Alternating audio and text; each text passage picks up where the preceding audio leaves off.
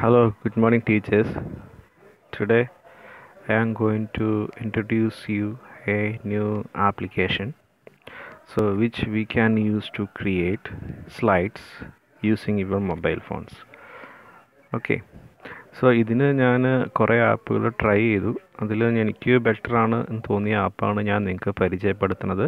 ഇതൊരു ഗൂഗിളിൻ്റെ പ്രൊഡക്റ്റ് തന്നെയാണ്. ഓക്കെ, അതിന് നമ്മൾ ഫസ്റ്റ് ചെയ്യേണ്ടത് you have to go to play store. Okay, play സ്റ്റോറിൽ ചെല്ലാം. എന്നിട്ട് അവിടെ ഗൂഗിൾ സ്ലൈഡ് എന്ന് അടിച്ചു കൊടുക്കാം. അപ്പോൾ നമുക്ക് ഇങ്ങനൊരു ആപ്ലിക്കേഷൻ കിട്ടും. ഈ ആപ്ലിക്കേഷനാണ് നമ്മൾ നമ്മുടെ മൊബൈലിൽ ഇൻസ്റ്റാൾ ചെയ്യേണ്ടത്. ഞാനത് ഓൾറെഡി ഇൻസ്റ്റാൾ ചെയ്ത് കഴിഞ്ഞു. അതുകൊണ്ടാണ് അവിടെ അപ്ഡേറ്റ് എന്ന് മാത്രമുള്ള ഒരു ഇൻഫർമേഷൻ വന്നേക്കുന്നത്. ഓക്കെ, ഇനി ഞാനത് എങ്ങനെ വർക്ക് ചെയ്യാം എന്ന് കാണിച്ചു തരാം. ഓക്കെ, ആ ആപ്പ് എൻ്റെ ഓൾറെഡി ഇൻസ്റ്റാൾഡ് ആണ്.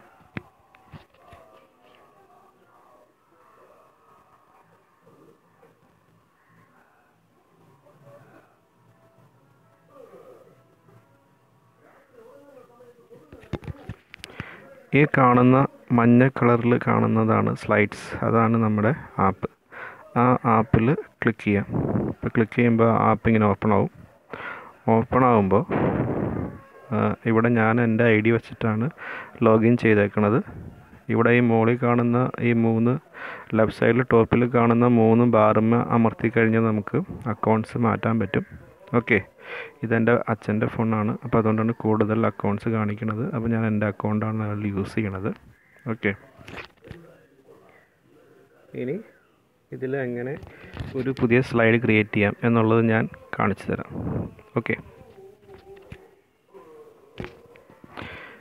ഇതിലിവിടെ താഴെ ബോട്ടം സൈഡിലൊരു പ്ലസ് ബട്ടൺ കണ്ടോ? ആ പ്ലസ് ബട്ടണിൽ അമർത്താം. പ്ലസ് ബട്ടണിൽ അമർത്തുമ്പോൾ നമുക്ക് 3 ഓപ്ഷൻസ് കിട്ടും. Choose A template, new power point file and new slide file. Okay, choose A template means ഇൻബിൽട്ടായിട്ട് കുറേ കാര്യങ്ങൾ ഈ ഗൂഗിൾ സ്ലൈഡിലുണ്ട്. അത് ഞാൻ കാണിച്ചു തരാം. അതിൽ ക്ലിക്ക് ചെയ്ത് കഴിഞ്ഞാൽ നമുക്ക് ഇങ്ങനെ കുറേ ഇൻബിൽട്ടായിട്ടുള്ള സ്ലൈഡ്സുകൾ കിട്ടും. ഇതിലേതെങ്കിലും നമുക്ക് സെലക്ട് ചെയ്യാം. ഓക്കെ, അതല്ലെങ്കിൽ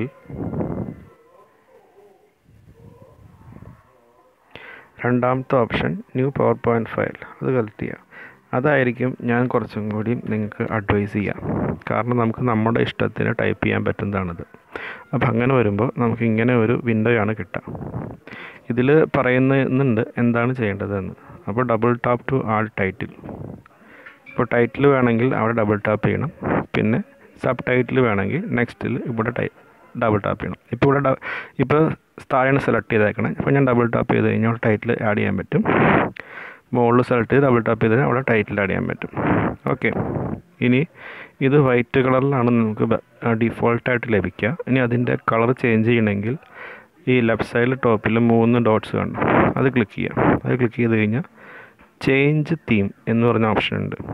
ആ ഓപ്ഷനിൽ ക്ലിക്ക് ചെയ്യാം. ആ ഓപ്ഷനിൽ ക്ലിക്ക് ചെയ്ത് കഴിഞ്ഞാൽ നമുക്ക് കുറേ തീമുകൾ ഇതിൽ അവൈലബിൾ ആയിട്ടുള്ളത് ലിസ്റ്റ് ചെയ്യും. നെറ്റ് സ്ലോ ആയതുകൊണ്ടാണ് ടൈം എടുക്കുന്നത്. ഓക്കെ, അപ്പോൾ ഇങ്ങനെ കുറേ തീമുകൾ ഇത് ലിസ്റ്റ് ചെയ്യും. തീമിൽ കളറൊക്കെ വരാനുണ്ട്. നെറ്റ് സ്ലോ ആയതുകൊണ്ടാണ്. കുറച്ച് നേരം നമുക്ക് വെയിറ്റ് ചെയ്യാം. കണ്ടോ? അപ്പോൾ ഇതിലിങ്ങനെ ഇഷ്ടംപോലെ തീമുകൾ നമുക്ക് ലഭിക്കും. അപ്പോൾ ആ തീമുകളിൽ നിന്ന് നമുക്ക് ഇഷ്ടമുള്ള ഏതെങ്കിലും ഒരു തീം സെലക്ട് ചെയ്യാം. ഇപ്പോൾ ഞാൻ സെലക്ട് ചെയ്യാൻ ഉദ്ദേശിക്കുന്നത് ഈ മരീന എന്ന് പറഞ്ഞ തീമാണ്. ആ തീം സെലക്ട് ചെയ്തു. അപ്പോൾ ആ തീം അപ്ലൈ ചെയ്ത് കണ്ട. അപ്പോൾ നമ്മൾ നേരത്തെ വൈറ്റ് കളറിൽ നിന്നത് ഈ കളറാക്കി മാറി. ഇനി ഞാൻ ഇതിലെങ്ങനെ ടൈപ്പ് ചെയ്യാം എന്നൊന്ന് കാണിച്ചു തരാം. കോട്ടേറ്റ് ഫസ്റ്റ് നമ്മൾ ഇവിടെ നിന്ന് ടാപ്പ് ചെയ്യുക. ടാപ്പ് ചെയ്യുമ്പോൾ ഡബിൾ ടാപ്പ് ചെയ്യണം. അപ്പോൾ അത് സ്ലൈഡ് ചെയ്യാൻ പറ്റും. ഈ ഡബിൾ ടാപ്പ് ചെയ്യുന്ന സമയത്ത് മുകളിൽ നമ്മൾക്ക് ഈ എ എന്ന് പറഞ്ഞ ഒരു ഓപ്ഷൻ കിട്ടിയത് കണ്ടോ? അതിലൊന്ന് ക്ലിക്ക് ചെയ്യുക. അതിൽ ക്ലിക്ക് ചെയ്യുമ്പോൾ നമുക്ക് ഈ ഫോണ്ടിൻ്റെ ഓപ്ഷൻസ് ലഭിക്കും. ഫോണ്ടിൻ്റെ കളറ്, ടെക്സ്റ്റിൻ്റെ കളറ്, അങ്ങനെ ഏത് വേണമെങ്കിലും നമുക്ക് ഇവിടെ നിന്ന് സെലക്ട് ചെയ്യാം. അപ്പോൾ ഈ ഓരോ ഓപ്ഷൻസ് നിങ്ങളൊന്ന് ട്രൈ ചെയ്ത് നോക്കാം. നിങ്ങളുടെ ഇഷ്ടത്തിന് നമുക്ക് ചെയ്യാവുന്നതേ ഉള്ളൂ. ഇത് സൈസ് എന്ന് പറഞ്ഞാൽ ഫോണ്ടിൻ്റെ സൈസ് കൂട്ടാനും കുറയ്ക്കാനുമാണ്. ഇവിടെ തന്നെ കൂട്ടുകയും ചെയ്യാം, ഇവിടെ തന്നെ കുറയ്ക്കുകയും ചെയ്യാം. പിന്നെ ഇത് ബോൾഡാക്കാൻ, പിന്നെ ഇറ്റാലിക്സ് ആക്കാൻ, അണ്ടർലൈൻ ചെയ്യാൻ, സ്ട്രൈക്ക് വരുത്താൻ, സബ്സ്ക്രിപ്റ്റും സൂപ്പർ സ്ക്രിപ്റ്റും ഒക്കെയാണ് ഇതിൽ വന്നേക്കുന്നത്. ഓക്കെ, അങ്ങനെ നമുക്ക് ഇഷ്ടമുള്ളത് എന്ത് വേണമെങ്കിലും അവിടെ ചെയ്യാം. അതിന് ശേഷം നമുക്ക് ടൈപ്പ് ചെയ്യാം. ടൈപ്പ് ചെയ്യുമ്പോൾ സംഭവം സാധാരണ ടൈപ്പ് ചെയ്യുന്ന പോലെ തന്നെ. ക്യാപ്സ് വേണമെങ്കിൽ ഇവിടെ ഡബിൾ ടാപ്പ് ചെയ്ത് കഴിഞ്ഞാൽ ഇങ്ങനെ വന്നാൽ ക്യാപ്സ് മാത്രമേ ടൈപ്പ് ആവുള്ളൂ. ഇങ്ങനെയാണെങ്കിൽ സ്മോൾ ലെറ്റർ മാത്രമാണ്. ഇങ്ങനെയാണെങ്കിൽ ഫസ്റ്റ് ലെറ്റർ ക്യാപ്പും സെക്കൻഡ് ലെറ്റർ ഒക്കെ നോർമൽ കേസും. അപ്പോൾ ഞാനത് ടെസ്റ്റ് അടിക്കാം. അപ്പോൾ ടെസ്റ്റ് കണ്ട. ഇനി അടുത്തത് അവിടെ ഡബിൾ ടാപ്പ് ചെയ്യുക. ഡബിൾ ടാപ്പ് ചെയ്ത് അവിടെ കൊടുക്കുക. അവിടെ ഞാൻ ഒരു സബ് ടൈറ്റിൽ ഹായ് എന്ന് പറഞ്ഞു കൊടുത്തു. Okay, got it. ഇപ്പോൾ നമ്മുടെ ഫസ്റ്റ് സ്ലൈഡിൻ്റെ ഇത് കഴിഞ്ഞു. അപ്പോൾ ഫസ്റ്റ് സ്ലൈഡ് ക്രിയേറ്റ് ചെയ്ത് കഴിഞ്ഞു. ഇനി നമുക്ക് നെക്സ്റ്റ് സ്ലൈഡിലേക്ക് പോകണം. അപ്പോൾ നെക്സ്റ്റ് സ്ലൈഡിലേക്ക് പോകണമെങ്കിൽ ഈ ബോട്ടം സൈഡിൽ ഒരു സ്ക്വയറിൽ പ്ലസ് കണ്ട, ആ പ്ലസ്സിൽ പ്രസ് ചെയ്യുക. പ്രസ് ചെയ്യുമ്പോൾ അടുത്ത സ്ലൈഡ് ക്രിയേറ്റ് ചെയ്യാൻ ചോദിക്കും. അപ്പോൾ അടുത്ത സ്ലൈഡ് ക്രിയേറ്റ് ചെയ്യുമ്പോൾ അത് എങ്ങനത്തെ ലേ ഔട്ടാണ് വേണ്ടത് എന്നാണ് ഈ ചോദിക്കുന്നത്. അപ്പോൾ ഇതിൽ ഏത് ലേ ഔട്ട് വേണമെങ്കിലും നമുക്ക് ഓപ്റ്റ് ചെയ്യാം. ഇപ്പോൾ നമ്മൾ സാധാരണ രീതിയിൽ ഒരു ഹെഡിങ്ങും പിന്നെ അതിൻ്റെ ബുള്ളറ്റഡ് പോയിൻറ്റ്സുമാണല്ലോ ഉദ്ദേശിക്കുന്നത്. ഇപ്പോൾ നമ്മൾ ആ രീതിയിലുള്ള ഒരു ഇത് ഇവിടെ സെലക്ട് ചെയ്തു. ഓക്കെ, അപ്പോൾ ഇത് സെലക്ട് ചെയ്തു. ഇവിടെ ഞാൻ ഡബിൾ ടാപ്പ് ചെയ്തു. ഡബിൾ ടാപ്പ് ചെയ്തിട്ട് അവിടെ ഞാനത് പേജ് 2 എന്നുള്ളത് കൊടുത്തു. ഇനി ഇവിടെ കുറേ ഓപ്ഷൻസ് അവൈലബിൾ ആണ്. ബുള്ളറ്റഡ് ഉണ്ട്, അത് ഞാൻ കാണിച്ചു തരാം. ഇവിടെ വന്നിട്ട് പാരഗ്രാഫ് ഓപ്ഷനിൽ പോയി കഴിഞ്ഞാൽ നമുക്ക് അലൈൻമെൻറ്റ് മാറ്റാം. ഇപ്പോൾ സെൻറ്ററിലേക്ക് പേജ് 2 എന്നുള്ള സെൻറ്ററിലേക്ക് മാറ്റി. ഇനി അപ്പോൾ എൻ്റെ അത് കഴിഞ്ഞു. ഇനി ഇവിടെയാണ് ഞാൻ കൊടുക്കാൻ ഉദ്ദേശിക്കുന്നത്. അവിടെ എനിക്ക് ബുള്ളറ്റഡ് വേണം. അപ്പോൾ ഈ ബുള്ളറ്റഡ് ക്ലിക്ക് ചെയ്താൽ മതി. ബുള്ളറ്റഡ് ക്ലിക്ക് ചെയ്ത് കഴിഞ്ഞാൽ പല ഓപ്ഷൻസ് അവൈലബിൾ ആണ്. ബുള്ളറ്റഡ് ഉണ്ട്, അതുപോലെ നമ്പേർഡ് ഉണ്ട്. രണ്ടിലും ഏത് വേണമെങ്കിലും നമുക്ക് യൂസ് ചെയ്യാം. അത് നിങ്ങളുടെ ഇഷ്ടം. ഓക്കെ, ഇനി ഇതിൻ്റെ വലിപ്പം നിങ്ങൾക്ക് കുറവാണെന്ന് തോന്നിക്കഴിഞ്ഞ് കഴിഞ്ഞാൽ ഇവിടെ പോയി കഴിഞ്ഞാൽ വലിപ്പങ്ങൾ മാറ്റാനും പറ്റും. അപ്പോൾ ഞാനിവിടെ ഈ വലിപ്പത്തിൽ മതി. കാരണം 18 എന്ന് പറയുന്നത് അത്യാവശ്യം നല്ല വലിപ്പം തന്നെയുണ്ട്. ഇനി ഇവിടെ നമുക്ക് ഉള്ളത് ടൈപ്പ് ചെയ്ത് നോക്കാം. അപ്പോൾ ഞാൻ ഫസ്റ്റ് ലൈൻ 1. ഇപ്പോൾ ലൈൻ 1 എന്ന് ടൈപ്പ് ചെയ്തു. നെക്സ്റ്റ് ലൈനിലേക്ക് പോയി ഓട്ടോമാറ്റിക്കായി നെക്സ്റ്റ് ബുള്ളറ്റ് വന്നോളും. അടുത്തത് ലൈൻ 2 ടൈപ്പ് ചെയ്തു. പിന്നെ ഞാൻ ബുള്ളറ്റഡ് നമ്പറിലേക്ക് മാറ്റി. അപ്പോൾ 1 2 3 എന്നായി. Got it. പിന്നെ ഇത് ബുള്ളറ്റഡായി. ഈ 2 ഓപ്ഷൻസ് മാത്രമേ ഉള്ളൂ, വേറെ കൂടുതൽ ഓപ്ഷൻസ് ഇല്ല. കാരണം മൊബൈൽ വെർഷനാണ്, സിസ്റ്റത്തിലാണ് കൂടുതൽ വെർഷൻസ് അവൈലബിൾ ഉള്ളൂ. ഇത് മൊബൈൽ വെർഷനാണ്. ഇതിൽ അനിമേഷൻസ് പോലും നമുക്ക് കൊടുക്കാൻ പറ്റത്തില്ല. ഓക്കെ, അപ്പോൾ നമ്മുടെ സെക്കൻഡ് സ്ലൈഡ് ക്രിയേഷൻ കഴിഞ്ഞു. ഇത് ഓട്ടോ സേവ്ഡാണ്. നമുക്ക് സേവ് ചെയ്യണമെങ്കിൽ PDF രീതി മറ്റേ പവർ പോയിൻറ്റ് പ്രസൻറ്റേഷൻ പോലെ സേവ് ചെയ്യാം. ഓക്കെ, ഇനി അടുത്ത സ്ലൈഡ് ഞാൻ ക്ലിക്ക് ചെയ്തു.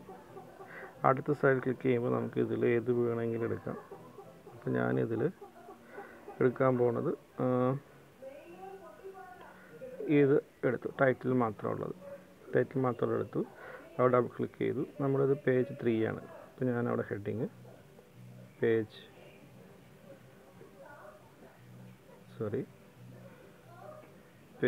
3 എന്ന് പറഞ്ഞു കൊടുത്തു. ഓക്കെ, നമുക്ക് ഈ പേജ് 3 ഒരു ഇമേജ് ഇൻസെർട്ട് ചെയ്യണമെന്ന് വയ്ക്കാം. ഇമേജ് ഇൻസെർട്ട് ചെയ്യണമെങ്കിൽ ആ മുകളിൽ പ്ലസ് ബട്ടൺ കണ്ട, ആ പ്ലസ് ബട്ടണിൽ ഒന്ന് അമർത്തുമ്പോൾ ഇതിൽ കുറേ കാര്യങ്ങൾ വരുന്നുണ്ട്. കമൻറ്റ് വരുന്നുണ്ട്, ടെക്സ്റ്റ് വരുന്നുണ്ട്, ഇമേജ് വരുന്നുണ്ട്, ഷേപ്സ് ഉണ്ട്, ലൈൻ ഉണ്ട്, ടേബിൾ ഉണ്ട്. ഇതിലെന്ത് വേണമെങ്കിലും നമുക്ക് ഇവിടെ ഇൻസെർട്ട് ചെയ്യാം. ഓക്കെ, അപ്പോൾ ഞാൻ ഇമേജാണ്. അപ്പോൾ ഇമേജ് എന്നുള്ളത് ക്ലിക്ക് ചെയ്യാം. ഇമേജ് ക്ലിക്ക് ചെയ്യുമ്പോൾ ഫ്രം ഫോട്ടോസ് വരും, ഫ്രം ക്യാമറ വരും. ഓക്കെ, അപ്പോൾ ഞാനിതിൽ ഫ്രം ക്യാമറ എന്നുള്ള ഓപ്ഷൻ എടുത്തു. അപ്പോൾ നമ്മുടെ ബാക്ക് ക്യാമറ ഓപ്പൺ ആവും. നമുക്ക് അത് ബാക്ക് ക്യാമറ എങ്കിൽ ബാക്ക് ക്യാമറ, ഫ്രണ്ട് ക്യാമറ എങ്കിൽ ഫ്രണ്ട് ക്യാമറ എന്ത് വേണ്ടി എടുക്കാം. ഇപ്പോൾ ബാക്ക് ക്യാമറ ഓപ്പൺ ചെയ്തു. അതിന് ശേഷം ഒരു ചെറിയൊരു ഇമേജ് ക്ലിക്ക് ചെയ്തു. അപ്പോൾ ആ ഇമേജ് പ്രോസസ്സ് ചെയ്തുകൊണ്ടിരിക്കുകയാണ്. ഇമേജ് പ്രോസസ്സ് ചെയ്തു. ടിക്ക് അടിച്ചു കഴിഞ്ഞ് കഴിഞ്ഞാൽ നമ്മളിപ്പോൾ എടുത്ത ഇമേജ് ഏബിൾ ടു ഇൻസെർട്ടാണ് കാണിക്കുന്നത്. എന്താ അറിയില്ല, ചിലപ്പോൾ നെറ്റ് സ്ലോ ആയതുകൊണ്ടായിരിക്കും.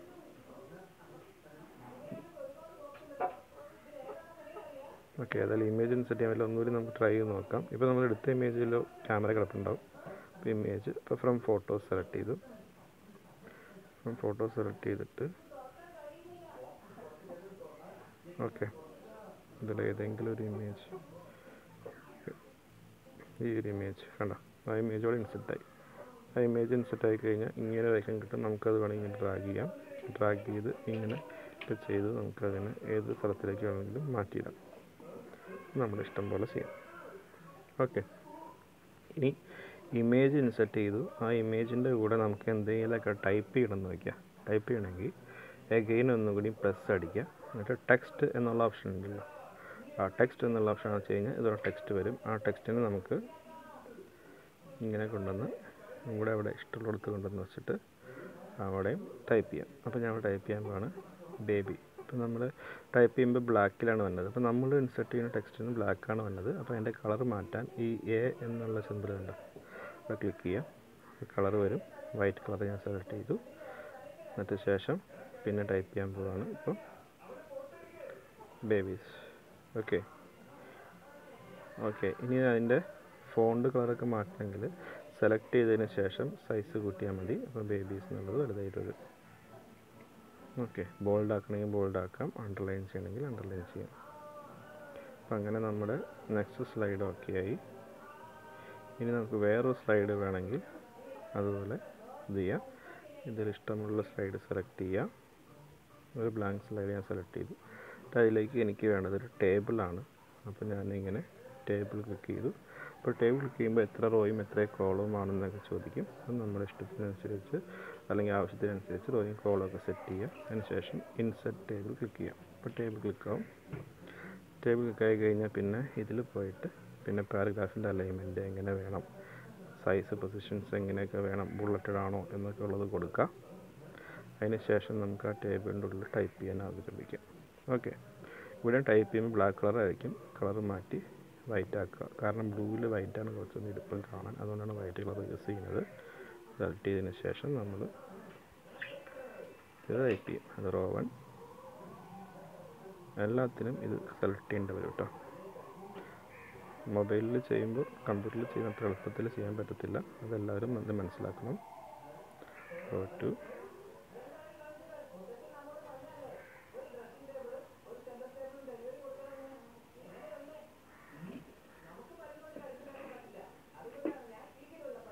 റോ 3 അങ്ങനെ ടൈപ്പ് ചെയ്യാം. ഓക്കെ, അങ്ങനെയും ചെയ്തു. അപ്പം ഇങ്ങനെയാണ് നമ്മളിത് ചെയ്യുന്നത്. ഇനി ഒരു സ്ലൈഡ് ഉണ്ടാക്കാം. അതിന് ശേഷം ഞാനൊരു ബ്ലാങ്ക് എടുക്കാം, 1 കോളം. ഓക്കെ, ഇങ്ങനെ കിടക്കട്ടെ. ഇവിടെ എന്തെങ്കിലും കൊടുക്കാം. ഇത് നമ്മുടെ പേജ് 5. അവിടെ നമുക്ക് എന്തെങ്കിലും ഇൻസെർട്ട് ചെയ്യാം. ഒരു ഷേപ്പ് ഇൻസെർട്ട് ചെയ്യാൻ നോക്കിയാൽ അപ്പോൾ അവിടെ ഷേപ്പ് കൊടുക്കാം. ഷേപ്പ് ഇഷ്ടംപോലെ ഷേപ്പുകൾ അവൈലബിൾ ആണ്. അപ്പോൾ നിങ്ങൾക്ക് ഇഷ്ടമുള്ള ഏത് ഷേപ്പ് വേണമെങ്കിലും ഇതിൽ നിന്ന് ഓപ്റ്റ് ചെയ്യാവുന്നതാണ്. ഓക്കെ, അപ്പോൾ നമ്മുടെ ആവശ്യാനുസരണം എന്തെങ്കിലും ഷേപ്പുകൾ ഇൻസെർട്ട് ചെയ്യാം. ആ ഷേപ്പിന് നമുക്ക് എന്ത് ചെയ്യാം, ഇത് ചെയ്യാം, സൈസ് അനുസരിച്ച് മാറ്റാം നമ്മുടെ ഇഷ്ടത്തിനനുസരിച്ച്. അവിടെയും ഡബിൾ ടാപ്പ് ചെയ്ത് കഴിഞ്ഞാൽ നമുക്ക് അതിൻ്റെ ഉള്ളിൽ ടൈപ്പ് ചെയ്യാം. ഓക്കെ,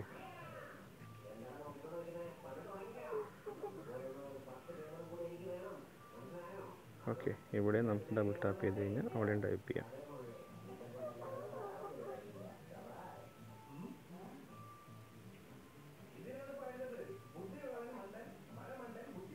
ഓക്കെ, അപ്പോൾ ഇത്രയും ചെയ്ത് കഴിഞ്ഞാൽ നമ്മുടെ സ്ലൈഡായി. ഇനി സ്ലൈഡിനെ നമുക്ക് വേണമെങ്കിൽ സേവ് ചെയ്യാം. അപ്പോൾ സേവ് ചെയ്യുമ്പോൾ ഇവിടെ സേവ് ഓപ്ഷൻ ഉണ്ട്. അപ്പോൾ സേവ് ഓപ്ഷൻ കൊടുക്കുക. അപ്പോൾ സേവ് ഓപ്ഷൻ ചെയ്യുമ്പോൾ നമുക്ക് 2 കാര്യങ്ങൾ ചോദിക്കും. ഗൂഗിൾ ഡ്രൈവിലേക്ക് വേണോ, ഡിവൈസിലേക്ക് വേണോ. ഗൂഗിൾ ഡ്രൈവ് എന്ന് പറഞ്ഞാൽ ഓൺലൈൻ സേവിംഗ് ആണ്. ഡിവൈസ് എന്ന് പറഞ്ഞാൽ നമ്മുടെ ലോക്കൽ സേവിംഗ് ആണ്. അപ്പോൾ അതിൽ നമുക്ക് എന്ത് വേണമെങ്കിലും സെലക്ട് ചെയ്യാം. ഇപ്പം ഞാൻ ഡിവൈസ് എന്നുള്ളത് സെലക്ട് ചെയ്യുന്നു, സേവ് കൊടുക്കുന്നു. അപ്പോൾ സേവ് കൊടുക്കുമ്പോൾ അത് അതിൻ്റെ പേര് ചോദിക്കുന്നു ഇവിടെ താഴെ. ഇപ്പോൾ പേര് ഞാനിപ്പോൾ നമ്മുടെ ടെസ്റ്റ് ട്രൈ എന്ന് കൊടുക്കാൻ പോവാണ്. Try test. ഓക്കെ, സേവ് ചെയ്തു. അപ്പോൾ അത് സേവിങ് എന്ന് പറഞ്ഞ് കാണിക്കും. 100% ആയി കഴിഞ്ഞ് കഴിഞ്ഞാൽ സേവ്ഡ് ആയി. ഇനി നമുക്ക് ആ ഫയൽ കാണണമെങ്കിൽ ഇവിടെ ഉണ്ടാവും ആ ഫയൽ. അത് ഡ്രൈവ് ഫയൽസ് ആണ്, ഡിവൈസ് ഫയൽസ്. ഓക്കെ, നമ്മൾ ഡിവൈസ് ആണ് സേവ് ചെയ്തത്. അപ്പോൾ ട്രൈ ടെസ്റ്റ് അവിടെ കാണുന്നതാണ്. ഓക്കെ, ഇത് ഡ്രൈവിലുള്ളതും ഇത് ഡിവൈസസിലുള്ളതും. ഇത് ക്ലിക്ക് ചെയ്ത് കഴിഞ്ഞ് നമുക്കിതിങ്ങനെ കാണാൻ പറ്റും. ഇനി ഇതിനെ നമുക്ക് ഇത് ചെയ്യണമെങ്കിൽ ഇവിടെ ഒരു പ്ലേ ബട്ടൺ കണ്ട മുകളിൽ, ആ പ്ലേ ബട്ടൺ അമർത്തിയാൽ മതി. അപ്പോൾ അത് പ്രസൻറ്റ് ഓൺ ദിസ് ഡിവൈസ് വയ്ക്കും, present on A new meeting. Present on this device എന്ന് ചെയ്യണതായിരിക്കും നല്ലത്. കാരണം നമ്മൾ ഗൂഗിൾ മീറ്റിൽ ചെയ്യുമ്പോൾ നമ്മുടെ പ്രസൻറ്റിങ് ഓപ്ഷനില്ലേ, ആ പ്രസൻറ്റിങ് ഓപ്ഷനിൽ പോയിട്ട് നമുക്ക് പ്രസൻറ്റിങ് ചെയ്യുന്ന സമയത്ത് പ്രസൻറ്റ് ഓൺ ദിസ് ഡിവൈസ് കാണിച്ചാൽ മതി. അപ്പോൾ ഇത് നമ്മുടെ സ്ക്രീനിൽ ഇങ്ങനെ ലോഡായിട്ട് ഓട്ടോമാറ്റിക്കായിട്ട് ഇങ്ങനെ വന്നോളൂ. നമുക്ക് ടാപ്പ് ചെയ്ത് കഴിഞ്ഞാൽ നെക്സ്റ്റിലേക്ക് പോകും, അടുത്ത ടാപ്പിൽ ഇതിൽ പോകും, അടുത്ത ടാപ്പിൽ ഇങ്ങോട്ട് പോകും, ഇങ്ങോട്ട് പോകും. അങ്ങനെ നമുക്ക് ഇത് പ്രസൻറ്റ് ചെയ്യാൻ പറ്റും. ഓക്കെ, അപ്പോൾ അത് സ്ക്രീൻ പ്രസൻറ്റേഷനിൽ ഓട്ടോമാറ്റിക്കായിട്ട് അവരുടെ ഇതിൽ വ്യൂ ആയിക്കോളും. ഇനി നമ്മൾ മനസ്സിലാക്കേണ്ട ഒരേ ഇമ്പോർട്ടൻറ്റ് കാര്യം, ഇത് വർക്കിംഗ് ചെയ്യുന്നത് ലൈവായിട്ടാണ്. ലൈവ് എന്ന് പറഞ്ഞു കഴിഞ്ഞാൽ നമ്മൾ ലോക്കലായിട്ടല്ല, ഓൺലൈനായിട്ടാണ് ചെയ്യുന്നത്. നമ്മളിവിടെ ഇരുന്നിട്ട് ഈ ചെയ്യുന്നതെല്ലാം സേവ് ചെയ്യപ്പെടുന്നത് വേറെ ദൂരെയുള്ള ഒരു സ്ഥലത്താണ്. അപ്പോൾ നെറ്റ്വർക്ക് സ്പീഡ് ഇതിന് എന്തായാലും ഡിപ്പെൻഡ് ചെയ്യും. ഓക്കെ, ലോക്കലായിട്ടല്ല നമ്മളിത് ചെയ്യുന്നത്. കോട്ടെ, അപ്പോൾ എല്ലാവർക്കും സ്ലൈഡ് ക്രിയേറ്റ് ചെയ്യണതിനെ പറ്റി ചെറിയൊരു ഐഡിയ വന്നു എന്ന് ഞാൻ വിചാരിക്കുന്നു. ഇതൊന്ന് ട്രൈ ചെയ്ത് നോക്കാം എല്ലാവരും. ഓക്കെ, കുറേ ഓപ്ഷൻസ് ഉണ്ട്, എല്ലാ ഓപ്ഷൻസും ട്രൈ ചെയ്ത് നോക്കാം. ഇനി നമ്മൾ ഇൻ കേസ് എന്തെങ്കിലും ചെയ്ത് മിസ്റ്റേക്ക് ആണെങ്കിൽ ഇവിടെ അൺഡു റീഡു എന്നുള്ള ഓപ്ഷൻസ് ഉണ്ട്. ഓക്കെ, അതിൽ അപ്പോൾ എന്തെങ്കിലും തെറ്റിപ്പോയി കഴിഞ്ഞാൽ നമുക്ക് അൺഡു ചെയ്യാം. ഓക്കെ, ഇനി അൺഡു ചെയ്തു പോയത് തിരിച്ച് ചെയ്യണമെങ്കിൽ റീഡു ചെയ്യാം. കോട്ടെ,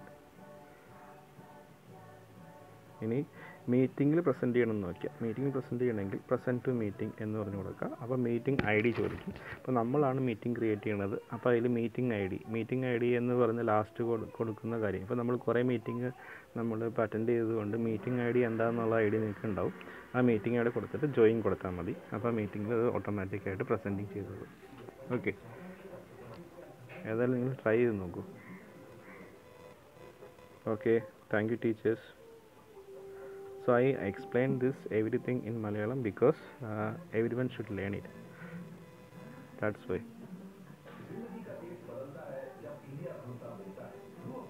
And another important thing, in local languages, for typing in local languages, it is little difficult. So for science, maths and other teachers other than language teachers except English, they can use it properly. For Malayalam, Sanskrit, Hindi, etc., so they need additional something to do it in typing in their own language. Okay, thank you teachers, thank you.